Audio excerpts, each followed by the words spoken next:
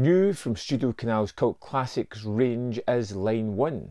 Released in 1988, this film is set in Berlin before the fall of the wall, and this is all about our character of Sunny, a woman who is going to travel and meet someone she's had a one-night stand with, a rock star of sorts. But there's a little bit of confusion there. She's been given a false address, and it takes her a little while before she's going to realise what actually happened. And as she travels through the subway system and on various trains, she encounters all the denizens of Berlin, the various people. Hallo, Ey, was glotzt du so blöd, wa? Können Sie mir sagen, wie ich nach Kreuzberg komme? Schoolgirls who are avoiding school, we get people who are arguing parents, we get sort of older people, we get people with different values, we have people who are just sticking to their jobs. We have all these reoccurring characters throughout the story as she makes her way through this subway system throughout the day. And it's full of these jaunty and fun pop numbers. They've got different kinds of music here, from like rap to Europop to kind of funky numbers. All the song and dance numbers are incredibly fun.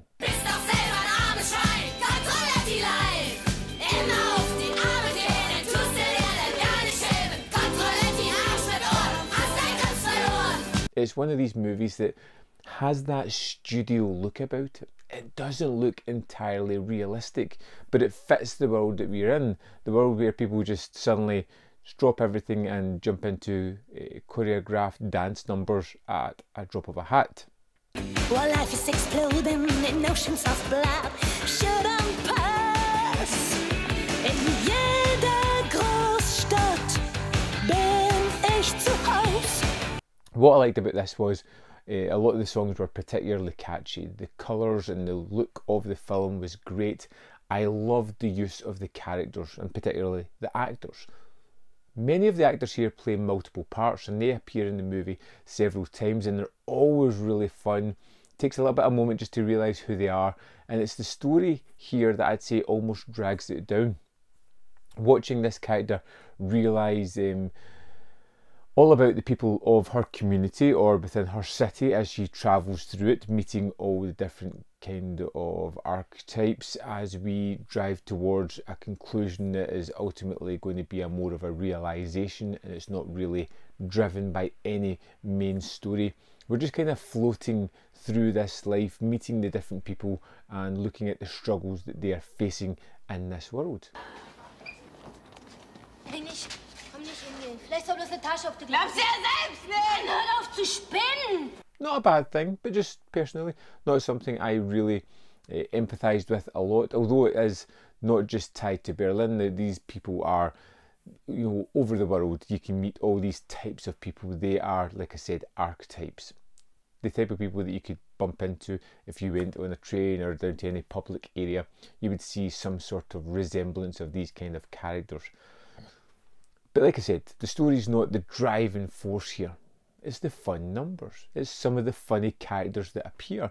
It's some of the over-the-top acting that just makes it a little bit more niche than I thought it was going to be. A little bit more fun and engaging than I first thought.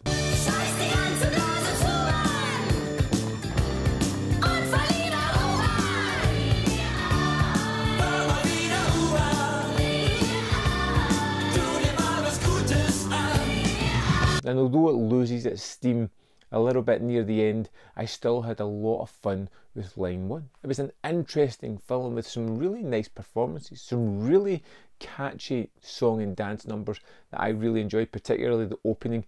It just steps you into this. It was based off a musical at the time, so it's lost and refined a lot of the numbers down to probably what are the best ones in the show, I would imagine, having never seen it.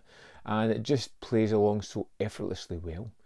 Colourful, bright, but with a subject matter that's kind of poking around the darker aspects of society, which I kind of like when you have that duality within these things.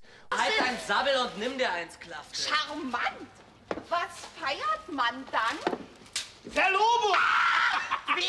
seeing Sunny as she has her eyes opened, as she moves through this world, encounters people the first time, the second time, the third time, as her opinion changes, as she becomes more worldly wise by seeing all these people. It was such a fun trip to kind of go on, and I had a lot of fun with Line 1. I think it is an interesting film. If you like musicals, definitely pick it up.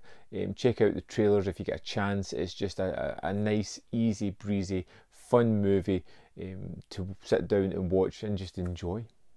I would love to know your opinion of Line 1 if you've seen it. Let me know in the comment box below your thoughts, whether you loved it, hated it, whether you're interested or not. I would love to know.